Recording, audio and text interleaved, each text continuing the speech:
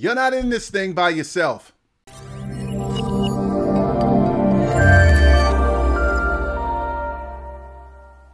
What's up, everybody? Welcome to another episode of Sermon at 7, your daily dose of inspiration and the place where we prove beyond the shadow of a doubt that it's possible to receive a mighty word from God in a short period of time.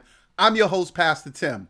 Listen, of all the promises that we can get from God, one of the best ones that we can have is the assurance that no matter what we go through, we are never by ourselves. And I don't know how you feel, but I'm glad about that. I'm going to expand on that idea a little bit more in a moment. But before I do, let me take a moment to say that this is video number 4 in a series of videos around the topic, the promises of God. So if this is the first video that you're seeing, understand that there are 3 other videos that go along with this one. Take a moment to watch those as well, because they form a powerful idea that's designed to increase your faith.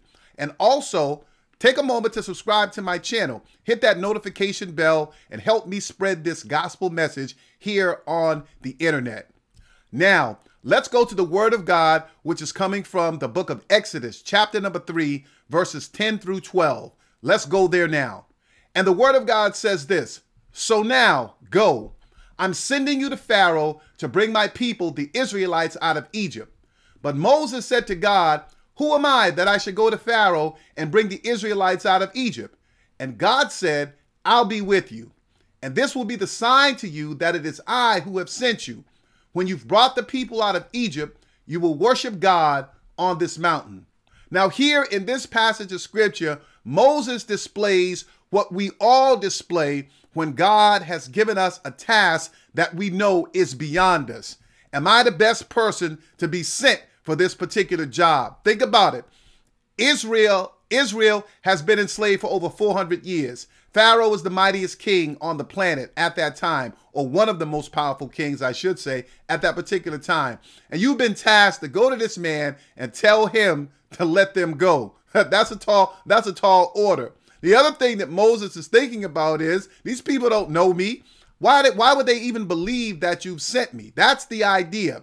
God has given us a task. The task is beyond us. But he says something to Moses and to us that's been designed to give us the courage and the confidence to go. When Moses raised his objection, God simply told him this: "Just go and I'll be with you." Left it right there. Didn't tell him, "I'm going to bring about all these plagues in Egypt."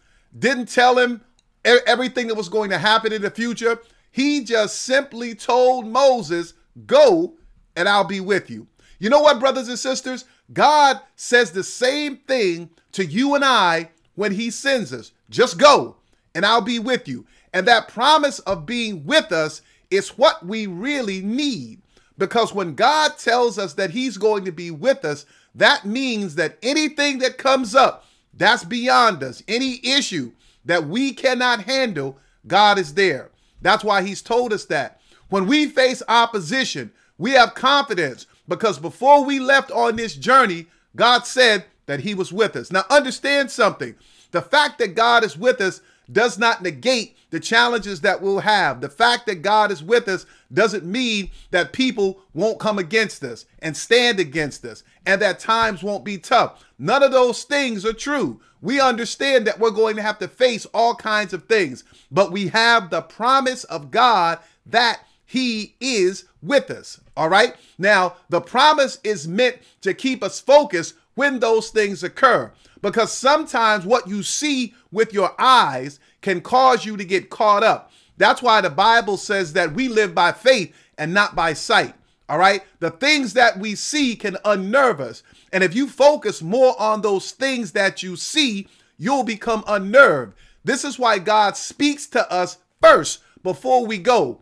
And when the situations arise, we're supposed to fall back on what he said before we came on this journey. So people get in our face and they threaten us. If you continue to do what you're doing, I'm going to create problems in your life. And that might be true. They may create problems in your life. But before that person said that, what did God say? I'm with you. When the finances get low, or you seemingly don't have all of the resources that you need in order to get the job done, that's what happens. But before the finances run low and the resources become scarce, what did God say previously? I'm with you. Everything has been designed to keep you calm. That word that he gave you, that he's with you, or that promise, I should say, that he gave you, it's been designed to keep you calm when those things occur. Now understand something. Moses knew what he was being asked to do. He didn't want to go, and I understand why. But you know what? The only way to find out if God is really going to be with you is to go. You've got to go. You've got to step out and see if God will do what he said. You've got to step out and see if God is who he claims to be. You've got to step out and see if God is as faithful as other people has told me that he has been. Because let me tell you something. It doesn't matter what Pastor Tim tells you. It doesn't matter what some other preacher tells you. It doesn't matter what your friends tell you. Anybody else who knows God. The only way for you to know if God is with you, as he said, you got to step out. You got to go where he's called you to go and watch him do what he said that he was going to do.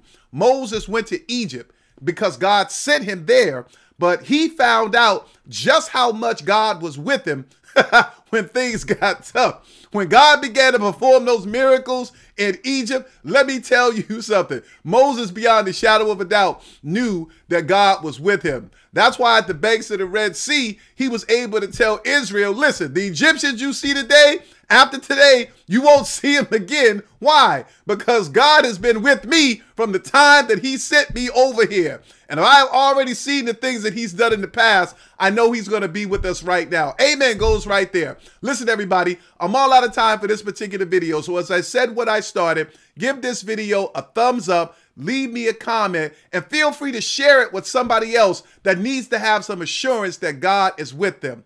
Also, check out one of my other videos that I have on my channel. I talk about a lot of things, and I know that there's something there that will either encourage you or make you laugh, because I love to laugh as we learn. Now go ahead and have yourselves a wonderful day, and I'll talk to you real soon. God bless you.